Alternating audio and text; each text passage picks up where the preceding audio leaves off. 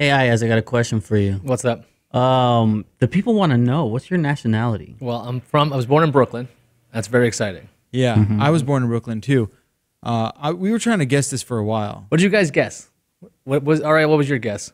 My guess was Mexican, so I was way off. Mexican? Yeah. Okay. I'm just joking, by the way.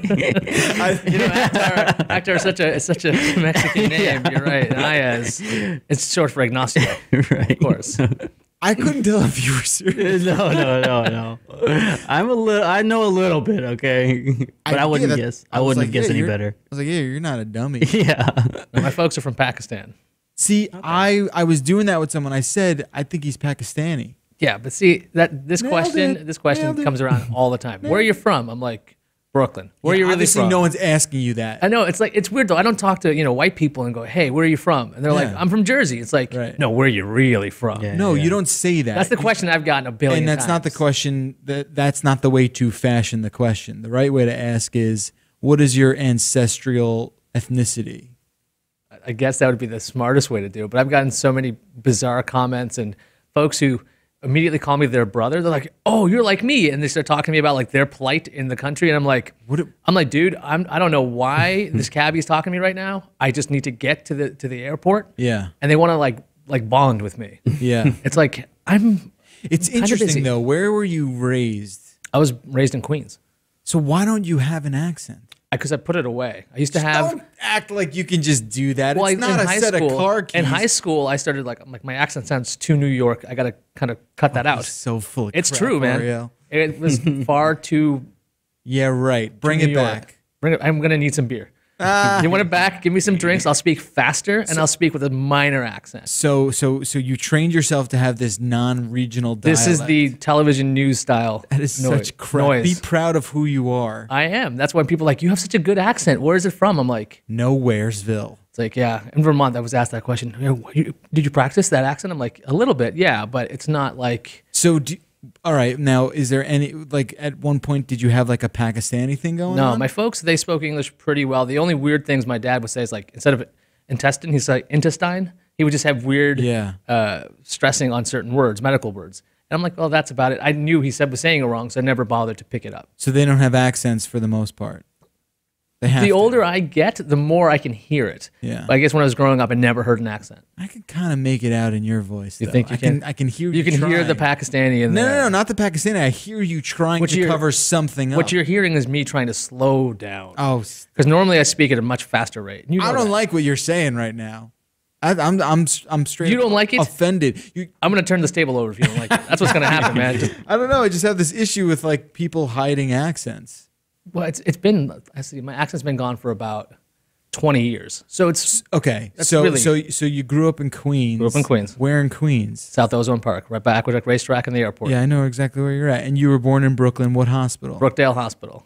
So we were born in the same hospital. Of course we were born in the same hospital. We were born in the same hospital, Brooklyn, 2 years apart. Brooklyn's a very small place, apparently. It's not. It's ginormous. You know who else was born in Brooklyn? No. In Brookdale Hospital? No, I don't. Michael effing Jordan. So Michael effing Jordan is not the guy who's playing Johnny Storm in Fantastic Four. Michael B. Jordan. Dude, don't. Michael Jeffrey Jordan. Don't give me this Human Torch crap. You don't know the Human Torch? I know who the Human Torch is. Right. I'm talking about the legendary basketball player. Oh, yes, that's right. That Michael one. Jordan. All right, effing Jordan, not Jeffrey Jordan, like I thought his middle name was. That's cool, man. That's weird. We were born in the same hospital. Have you been to that hospital lately? No. Not a great area. No, I have not been. Not a great It's been a long time. It's been 32 years since I've been hanging out at that hospital. I'm not even sure. My brother was born there too in '85. I'm not even sure it was a good area then. Nope. Yeah, it's probably bad that back then. Sketchy. Too. And where were you? In Ariel, you were born where? New York Infirmary. In the city. Right here in Manhattan, yeah. Freaking all these fancy, New man. York brothers right yeah. here. I love it. My only reason why I was born in Manhattan is because my dad was a super. I don't think we have money. Yeah, but I wasn't like assuming that. Why do you not want people to assume you have money? No, you could think I have money. Go ahead, but the truth is I don't. Anybody who's wearing moose on their jackets clearly is usually means rolling in the dough. Top dollar, yeah. Did they say that anymore? Rolling in the dough. Rolling in the dough? You remember that saying? I think so. Maybe. I'll take it. Maybe it's like a Pakistani. It's a Pakistani thing, definitely. All right, it's Tuesday, August 19th. Let's start the show.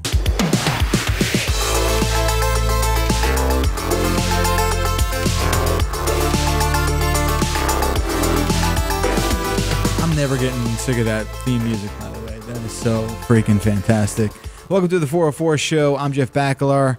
I'm joined by Ayaz Akhtar, and over there on the board, Mr. Ariel Nunez. Howdy. Born right here in New York, effing City. He was born right in this room, actually. Yeah, right here. In this right where you're sitting. His umbilical cord's right over there on the jar. It's really That's disgusting. And it's true. And it's true. And true. You know what time it is, Ariel Nunez. 5 topics you can choose from. I'm going to Facebook because Twitter is stupid. All right. Trending right now, Ant-Man.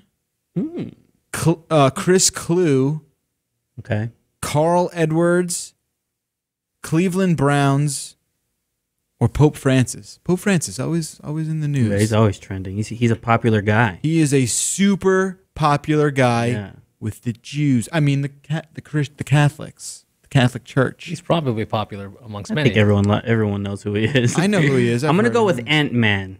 Okay. Yeah. So Ant-Man. The movie starring Paul Rudd. And now people don't realize this. Marvel has a superhero named Ant-Man. A lot of people don't know that there was a superhero named Ant-Man. Paul Rudd's playing him. And we now have a first look at what he's going to look like right next to the Golden Gate Bridge. Apparently Ant-Man is just like a loner who wears a hoodie and a denim jacket. And there you have it. First look, Ant-Man, played by Paul Rudd. What was Ant-Man's powers? He could grow shrink and grow into an ant. He doesn't shrink into an ant. He's about ant-sized. So stupid. Or he can become really large. He's known as Giant Man. Really? Seriously. That is, okay. So he has 2 names. You could say anything right now, and I'll believe It's true, though. He has 2 names. That's the thing. Yeah, he became, when he didn't want to be Ant-Man, he'd be Giant Man. Giant guy. Well, you would add G-I in front of Ant-Man. Giant Man. Get it? No? I get it. I don't like it, but I get it. Can he carry 5 times his own weight? Great question. I have no idea what his strength proportionate ability is. Why would you want that ability?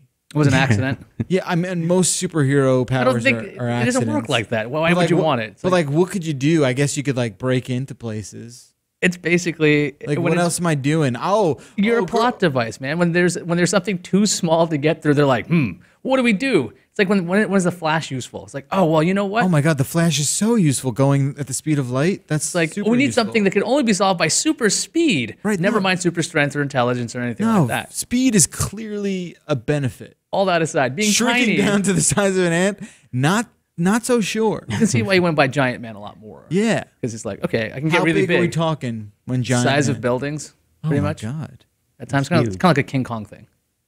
God, I'm just thinking about his junk when he's that big. You should think about his wife. Really, we should be worried about who's the Wasp. If you guys don't remember. Oh, his wife is the Wasp. Yes, that's freaking disgusting. He tried to kill her with incest. He tried to kill her with bug spray. Really? Why did he try to kill his wife? And with bug spray in the Ultimates, it was awesome. Making this up. I'm not making this up. I thought it was one of the craziest things I'd read was like Ant-Man losing his mind or Giant Man and trying to spray the Wasp with bug spray. It's like, I guess it would kill you if you were tiny. You have to shut up about this. This is so stupid. This is so dumb. This is the dumbest thing I'm ever. sorry. Am I bringing the class of the show down? No. That's impossible. No. It has nothing to do with the class of the show. It has nothing to do with that. You just think Ant-Man is dumb. I just think Ant-Man is silly. And I think the bigger talking point here is how Paul Rudd, in my opinion, I mean, I love him. Mm-hmm. Who doesn't have a man crush on Paul Rudd? But is he a superhero guy? Could be. Depends on the way they do this. Is Ant-Man a comedic? Is it like, haha, you're tiny? He's kind of tortured, so I don't know. Yeah, what do you think, Ario? Right? Paul Rudd's like. Yeah, I would think he would be like. You remember the Tick? Of course. Yeah. So when I heard Ant-Man, I thought of the Tick, and then I think he would be perfect for something like the Tick. Who is the Tick? Patrick Warburton, right? And the live action one, yeah. That was a pretty damn funny show, actually. Yeah, hilarious. You know, look at Paul. This is the most serious photo I've ever seen of Paul Rudd. Yeah. It doesn't. The idea that this is the first photo of him, if you just listen to the audio, he's basically in a jacket and a hoodie. Yeah, he does look tortured. And he's got a bit of what looks like Band-Aids on his eyebrow. So like. That's where his antenna grow from. Clearly. So it's nothing to do with an actual ant. No. All right. He's not like Spider-Man. Jeez. No, I get it. That'd be crazy. It's amazing in a Marvel universe. They're like, well, we have Spider-Man. Could use another insect guy. Well, that's it. Arachnid versus insect. I'm just gonna drive you nuts. Don't even. All right, so there you have it. Ant-Man's coming out next year, right? I think so. I'll see it just because I have such a freaking man crush on Paul Rudd. All right, so clickbait today was an iPhone story. We're obviously not going to talk about that, but what we are going to talk about is what, Mr. Akhtar? News of the day. We got a new Windows phone, that is, from HTC. It's the HTC One M8 for Windows. And if you look at this thing, it's basically the hardware of an HTC One M8 running Windows Phone. It was a really short presser today. It was like 45 minutes. So they were like, here's the phone. Here's what it does. Go try it out. Right. I just want to get poll you guys. Do you guys think this is going to make a dent at all? It's beautiful hardware. We got a Windows Phone. That's the HTC One M8. Pass or fail? Well, I'm going to say fail just because nobody who wants an M8 waited this long. Right? And if they do, I mean, I know Windows Phone has a dedicated fan base. I get that. They're a really small minority, but they're out there. I mean, so they'll buy this for sure. This is going to be their flagship phone. But it's just irrelevant in the regular, in the real world. Ariel, is this cooler or less cool than the news of Ant-Man? I care more about Ant-Man, to be honest. For sure. Me too. But I do think that some people will be into it. I think there will be people that are into it, but not like other phones. I'm curious. I want to hear from people. Who are you Windows Phone people? Like, who are you? What do you do? How did this happen? I want to know what circumstance conspired that forced you into a world of Windows Phone. I had a Windows Phone once. I had a Mogul back in 2008. It was an HTC Mogul. Do you remember that phone? Was this a Windows mobile phone? It was a Windows with something else. It wasn't this. Okay. It was way back. I don't remember the Mogul, though. And it was terrible. And I want to know who you people are. I'm sure the phone is fine and it works okay.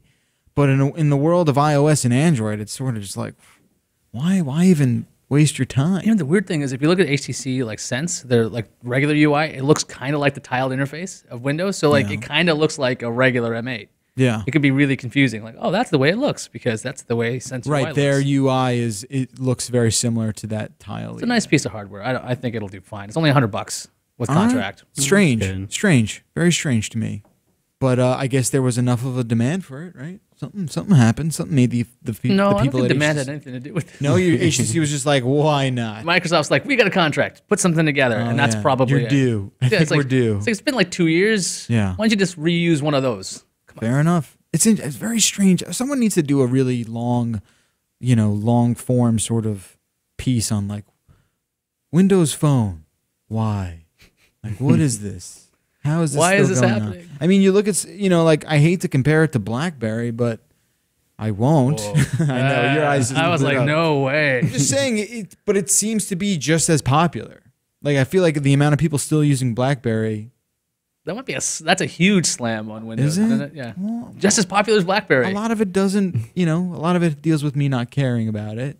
And but maybe I'm wrong. Maybe if I played with a Windows Phone, I would fall in love and be part of the revolution. I can't wait. That's not happening. I can't wait for all the calls from the public for this one. Yeah, it's gonna be fun. All the angry Windows Phone users, or everyone who calls it I don't use it.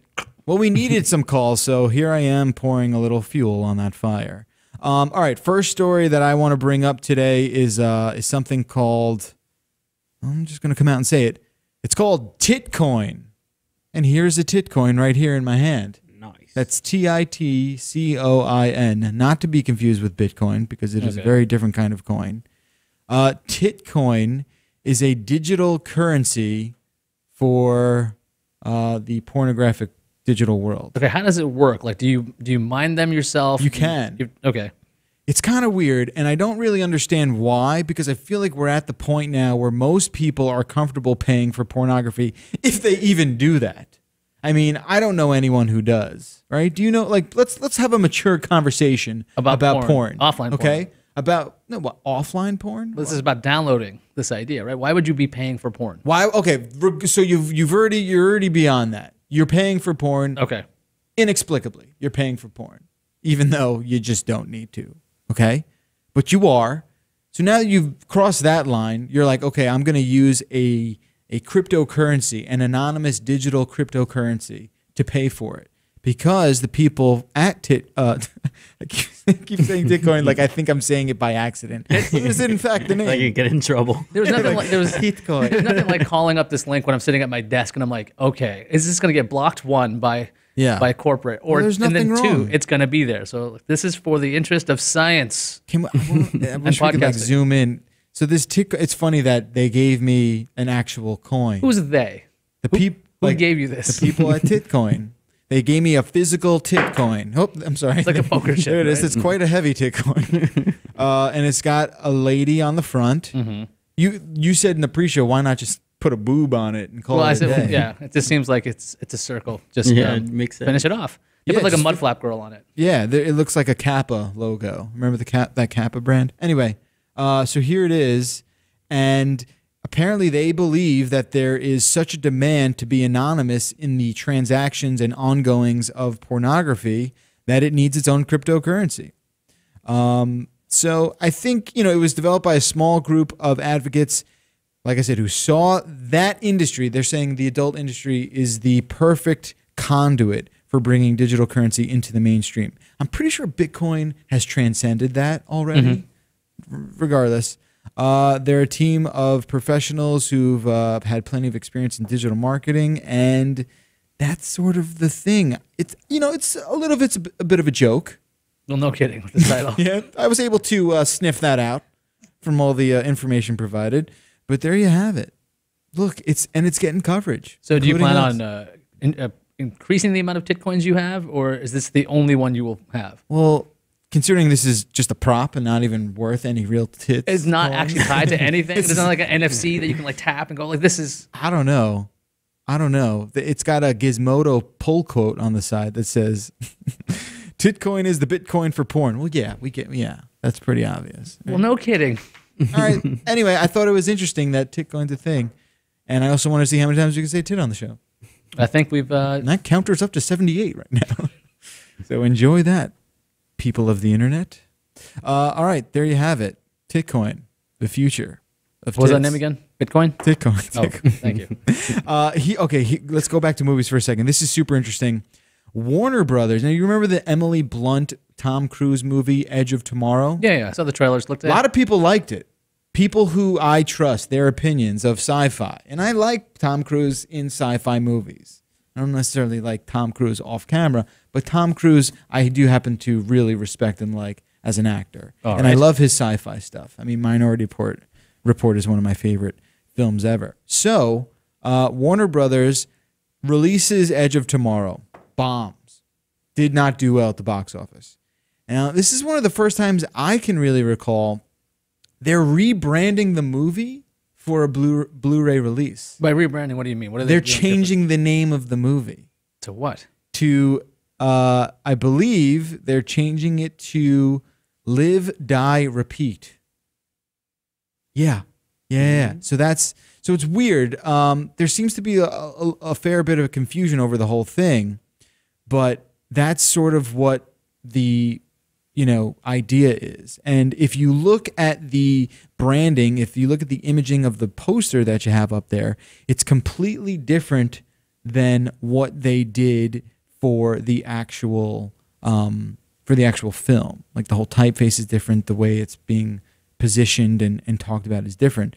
Look, the rating on IMDb is 8.1. That's pretty good. So why would you bother to rebrand it? Because it wasn't a hit? That's what I think. The idea is that they're sort of reassessing how they're going to deliver this, this movie when it comes out on Blu-ray. And I think we're at a point right now where you can kind of blur that line between a theatrical release and a Blu-ray release or VOD release, and sort of get away with doing that. Our attention spans are miserable, right? So people kind of forgot about Edge of Tomorrow already. And they seem to be... Now, I don't know. This is all out of a Reddit thread. So it could be that people, were sort of, part of the lore and mystery could be, ground up from this sort of thread that we're referencing. But they do seem like they are making a concerted effort to change the branding of the film. And I just thought that was interesting. And I don't think I've ever seen that before. I mean, I've always seen DVD releases and home theater releases have like different kinds of movie posters, different kinds pull of art, quotes, stuff like that. Maybe even a different logo for the thing. Yeah, like what? Like X-Men, right? The X-Men logo was different from when you see the movie posters when they were first released, very different than the one that was released on the DVDs. It was just a slightly different font. It was just a change there when it comes to that kind of look. But when it comes to changing the name of it, I mean, one of the big things about movies in general is all of that freaking advertising money they throw in the beginning, and they build you this brand. But Edge of Tomorrow is really forgettable. The name. Yeah. Edge of Tomorrow. Yeah, that's Live, Die, Repeat. Sounds pretty neat. It's like, what's that? What's that about? So maybe that's what they're thinking. I mean, it's got to be what they're thinking. They from the box office numbers here at IMDb, they estimate the movie cost $180 million to make, and they only recouped about $100 million of that in the box office. So that's really bad. That's a net of negative $80 million, which doesn't look too good for Warner Brothers. So, in their effort to recoup some of those losses, perhaps you rebrand the whole thing. People told me this film was great. They said it was amazing. So I'm going to check it out. I was planning on doing it anyway because of the recommendations that I got, but I think it's just very interesting that they're trying to rebrand this after a theatrical release, which I'm not sure has been done in the level of detail that it seems Edge of Tomorrow is getting. Yeah, I'm looking at the description. It says, an officer finds himself caught in a time loop in a war with an alien race. Time loop, live, die, repeat. Sounds about right. Let's do it. Maybe they should have called it that in the first place. Well, I just wonder, hindsight's 2020. They're going to bother to have, is this going to be a trend? Do you think we're going to see a lot of, like, let's say Godzilla 1998, and they could just call it, like, not the 2014 Godzilla. They just call it, like... I mean, basically, that's sort of the thing. I mean, they had a great director attached to it, Doug Liman, who's done the Bourne movies and a couple other classic films that I personally love. I mean, I don't know. Strange, right? I look forward to the other tweaked movies that we'll see. There must be other ones. This can't be the first one. It won't be the last one. What do you think would be? I mean, if this does work, they'll all do it. What bombed at the box office recently? I don't know, but I feel like Sin City's going to bomb. That has a strong enough brand, though. That's old. But that movie, I feel like I've never felt less of a buzz for a movie before. Have you, right? I haven't. I've only noticed like the trailers online, but then again, I don't watch regular TV anymore. I just feel like all the air has been deflated, has been sucked out of those sales. Let's see, I'm looking at crappy movies. We got like Jobs with Ashton Kutcher. Yeah, that's a bad movie too. We've got can't rebrand that. There's no getting around that. Yeah, that's gonna be kind of hard to do. Everyone knows what they're getting with that. The Lego movie that could be rebranded. No, but that did well, right? I'm just screwing around. Yeah, strange. All right, there you have it. Do you have anything for us? Do I have anything other than... I want to get that tourist story. I thought that... Let's get to this tourist story. There's a story running on The Verge by Thomas Ricker. And he basically wants people to stop being a tourist. And the concept is, what's a tourist in his mind is pretty much anybody who's constantly basically living within a 4-inch world. That's what he's saying, of taking pictures of everything. And he recounts a time where he visited the Mona Lisa. He's like, okay, so people wound up around this tiny painting. They stare at the actual... Mona Lisa's small, right? Turns out it's small. I didn't realize. I always thought it was like a gigantic kind of thing. Because you thought it was like Blue Boy, and it's just a little postcard. I don't know what Blue Boy is. Well, from like Ghostbusters. Okay, then yes. No, it's not that big. So it's really tiny. Yeah. And so everybody gets 20 feet out. They take a look at the Mona Lisa. They take a picture, and then they walk away and look at their phone. What? Instead of looking at the actual work that's standing there. And Ricker's talking about how basically this has happened to everyone. This is what everyone is doing. They're constantly on their stupid phones instead of, I don't know, living and seeing stuff for their own. I mean, it's not exactly the deepest complaint. No. I mean, this has been a problem for a while. Okay, so there's like what? How many freaking check-in apps per, let's say, meal? So let's say you're having a meal, right? So someone wants to take a picture of the food you're eating. You got to check into the place you're at. If you're having a drink, you got to check into either like Untapped or some other wine thing. Well, people who do that shit lead these shallow lives and whatever. It sucks to be them, but not everyone's doing it. Just like not everyone is doing the ice bucket challenge. Not every single person. It does seem like it, but not every single person is doing that. This is just something that pisses me off in general. Like I'm sick and tired of sitting around with people who are like, you know what I'm going to do? First thing I'm going to do when I sit down with you to talk to you is first I have, what's your Twitter name? At Ayaz, I'm with this person. Let me do this and that and the other thing. It's like I'm sitting right here. Yeah. would you freaking put that phone away? You got to get new friends, man. I'm working on that. That's why I moved across the country. Yeah, better people here. You think so? I don't know. Maybe less coverage here. Biased. I just need to start going to diners that have like Faraday cages in them. So, right. Just like stop every freaking signal in there. So this, hey, look, how's it going? You're over here. We're just going through like a trend right now. It's a fad. I really do believe this because I think everything in culture is like cyclical or temporary, right? So like we'll get out of this check-in obsession phase. I think that'll happen. I truly don't. And I think it'll be like chic and in vogue to be detached. Down the road. I think you got a generation of kids growing up who think this is normal because they basically are sitting there and they got nothing to do. Yeah. And there's like photo. They said that about us with like video games and stuff, and it is true. Yeah, people sit around and play video games, and obviously it's led to the decline of society. Maybe I'm a hopeless optimist, which I've never said, but maybe we will evolve out of that culturally. I mean, I tweet a lot, or not even. I get yelled at that I don't enough, but. You know, that's my really only sort of consistent, notion of being tethered to the digital world. You know, I feel like it's a balance, right? You got to balance with it. What this story makes fun of is just how like everyone's just doing the same goddamn shit over and over again. They're going to the Leaning Tower of Pizza and they're pretending that they're leaning on the actual thing. They're doing stuff like this. They're doing the cliched things that everyone freaking does.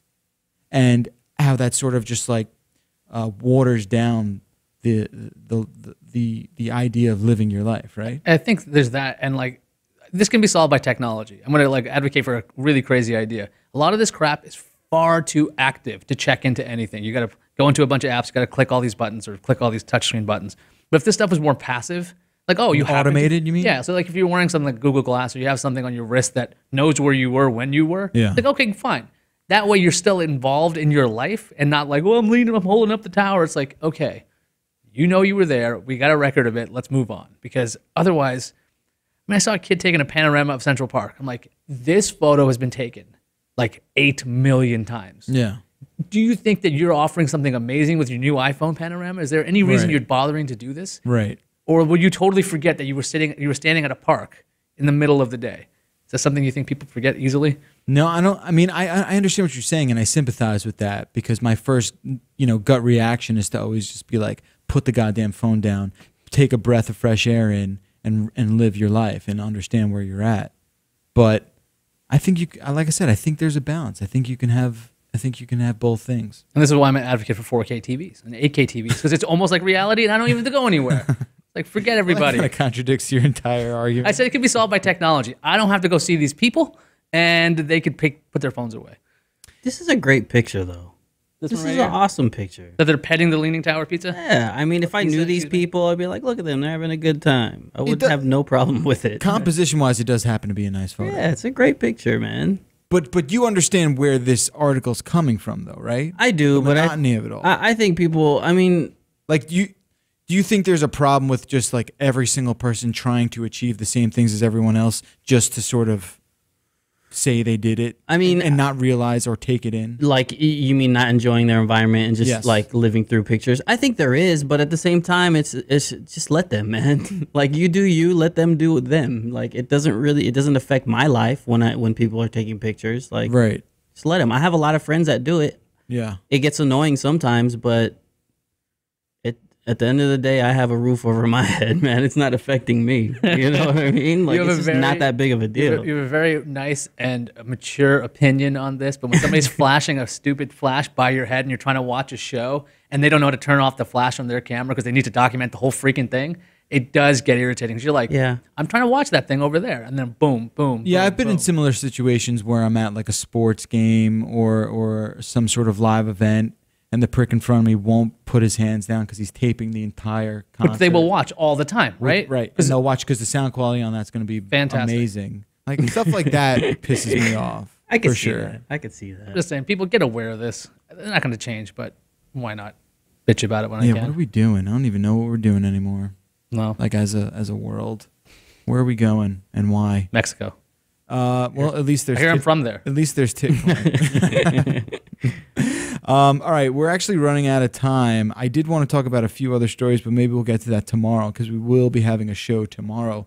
For now, let's get to a few calls from the public that I was not able to get to on Friday. Calls from public time. Time to show the love. Call me. 866-404-CNET. 404. Call from the public.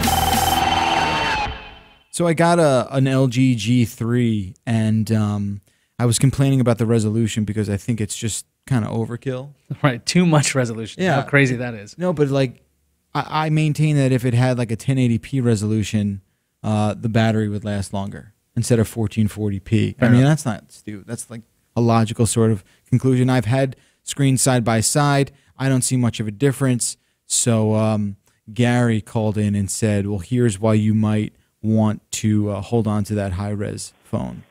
Hey, Jets, this is Olympia from Gary. On show 1536, you were talking about the LG G3's resolution being insane and not knowing why anyone would need that crazy resolution. And one reason is cardboard. If you have Google Cardboard and you have the camera right up to your face with the lenses, the G3 looks awesome. So if you've got a G3, check out Google Cardboard. And that's one of the reasons you might want insane, crazy resolution. Thanks. All right, that was a good call, Gary, and I appreciate you taking the time. But if that's the best answer for why a G3 needs that high res for a do-it-yourself 3D cardboard head visor thing, I'm not feeling that, man. You don't enjoy like crisp resolution when you're reading stuff on there?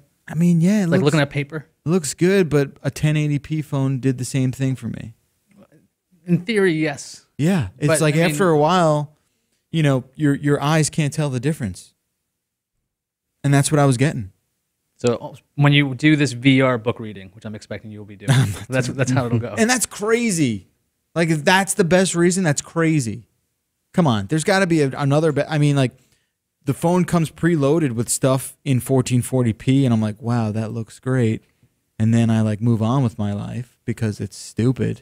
Okay, so we should downgrade you to like a Moto X or something. No, You'll I'm be just super saying. I wish happy. the screen size is fine. I like it. It's big, but I don't need that resolution. It's stupid. But thanks for the call, Gary. James from San Diego wants to just chime in real quick. What's going on, James? Hey guys, it's San Diego from James. Sorry to see Justin go. I met you guys at Comic-Con. You guys are awesome together, but Ayaz is also pretty awesome too. Well, there you go, dude. Your first official endorsement. No, I'm kidding. We've had plenty of people call up. This is the first official one. All the other ones were unofficial and they were paid for. Right. This one is. This is the first free one. organic. Yes. You know. Your tit coin's in the mail. Yeah, it is. I can't stop holding on to this thing. It's kind of like I know you're fondling. it's a coping device. This is my totem. I'm going to leave that alone. My totem. That's what I'm going to do. It's my Leave titum. that. I'm just gonna... Okay. You like it? Yeah. Finally, this dude I feel so bad for. Everyone knows about the PT thing. I wrote about it, right? The game that honestly is currently sitting pretty at number 8 in game of the in the top 10 games. PT is? Yeah, dude, I'm doing it. Unless something else, unless like a bunch of games knock it out, I'm gonna do it. This playable trailer. Yeah. Okay. All right. Okay. Just checking. Anyway, this dude, I feel so bad. This dude really caused his wife some stress playing this game. Listen to this story. Hey guys, this is Professor Jeff from Elkhart. I was calling because you guys talked about the PT demo the other day on PlayStation 4, and if I sound tired, that's because it's so terrifying. My wife sat up crying until 6 in the morning because she watched this play. I was in the last hallway, and something happened that I haven't really found anywhere else where Lisa decided to stand up in the bathroom and start shaking endlessly. Spoiler warning, I guess, but anyways, she started screaming, attacked us, and it was so terrifying my wife cried until 6:30 in the morning and kept me awake all night. Anyways, thought I'd share my experience with it. Love the show. Keep up the good work.